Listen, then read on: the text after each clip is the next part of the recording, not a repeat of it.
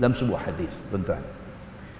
Dia orang macam kita ni payah faham benda-benda macam ni. Kita payah faham pasal apa, tuan-tuan? Pasal hati kita keras.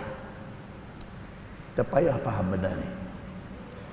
Berbeza dengan para sahabat Nabi, para tabi'in dan para salafus salih.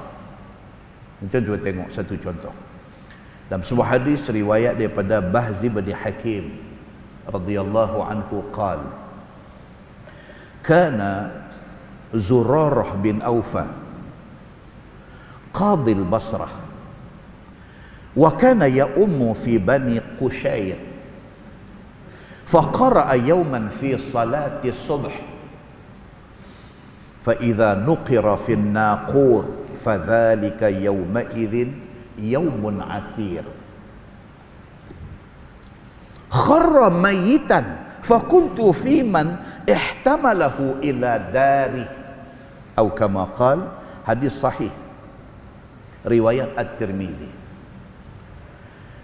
daripada satu orang yang bernama Bahaz bin Hakim radhiyallahu anhu. Dia ni bukan sahabat Nabi, dia tabi'in, bahkan dia tabi'in yang tak dan jumpa sahabat Nabi, mana tabi'in jauh dia ni.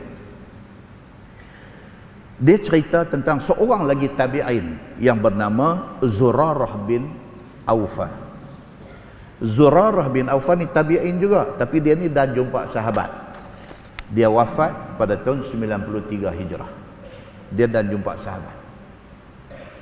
Zurarah bin Aufa ni, dia ni qadhi al-Basrah. Dia pernah dilantik menjadi qadhi di Basrah, di Iraq. Dia pernah dilantik jadi qadhi. Wa kana ya'ummu fi bani Qushayr. Dan dia ni bukan sahaja dia dilantik jadi qadhi, jadi pemimpin di tempat tu, bahkan dia imam kepada masyarakat situ. Dulu tuan-tuan, kalau nak pilih pemimpin kena boleh jadi imam dulu. Jadi dia ni yang kata Zurarah bin Aufa dilantik menjadi qadhi dan dia imam kepada Bani Qushayr. Satu pagi, faqara'a yawman fi salati subhi, satu hari dia jadi imam sembahyang subuh. Dia baca surah Al-Muddathir ayat 8. Dia baca. Dia jadi imam, dia baca. Fa idza nuqira fin naqur fadzalika yawma idzin yawmun asir. Dia baca ayat tu. Apa maksud ayat tu? Fa idza nuqira fin naqur, apabila ditiupkan sangkakala.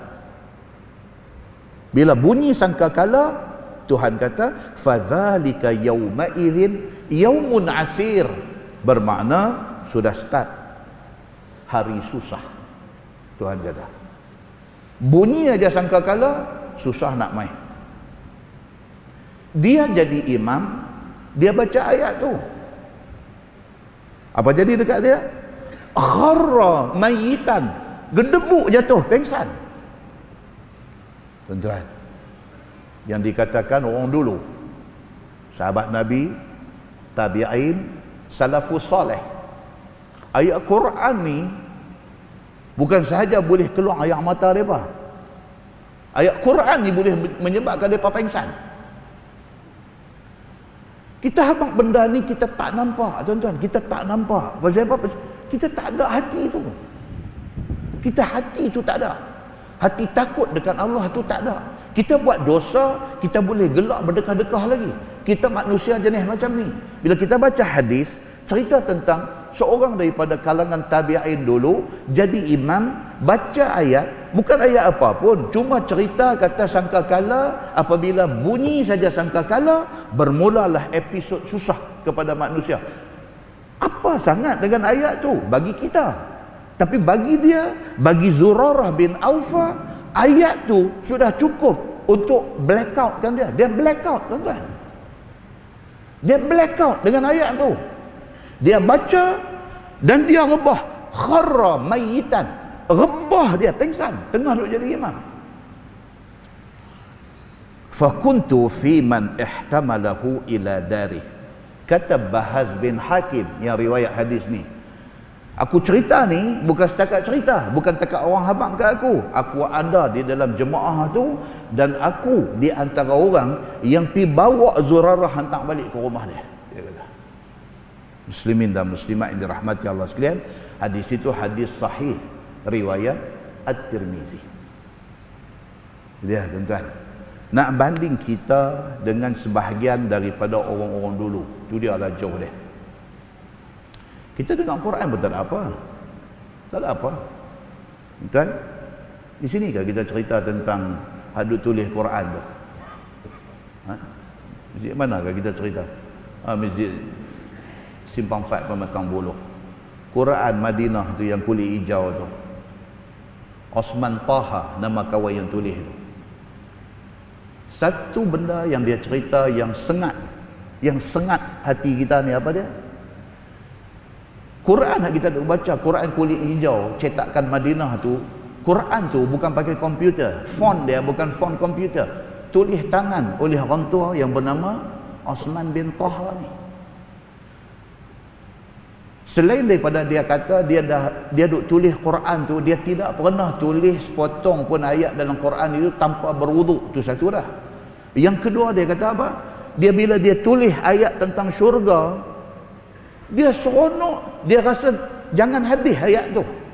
Allahu Akbar.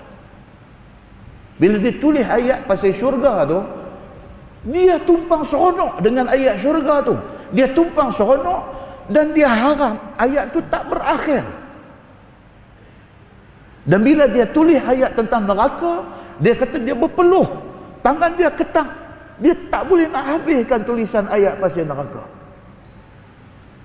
Ini bukan cerita sahabat Nabi, ini bukan cerita tabi'in, ini bukan cerita salafus salih, ini cerita manusia yang masih hidup sampai hari ini, dok ada di Madinah. Nak habaknya apa tuan-tuan? Nak habaknya kita-kita ni, manusia-manusia ni macam-macam.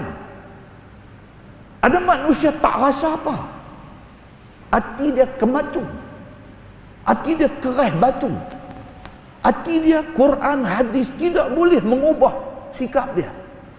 Tapi ada manusia, idza tuliyat alaihim ayatuh zadatuhum imana. Apabila dibacakan kepada mereka ayat-ayat Allah, bertambah iman dia. Tuhan cerita dalam Quran macam tu. Jadi bila kita baca semua benda ni, Quran kita baca, hadis Nabi kita baca, cerita orang-orang alim, orang-orang saleh dulu-dulu kita baca, kita tengok kita duduk tang mana.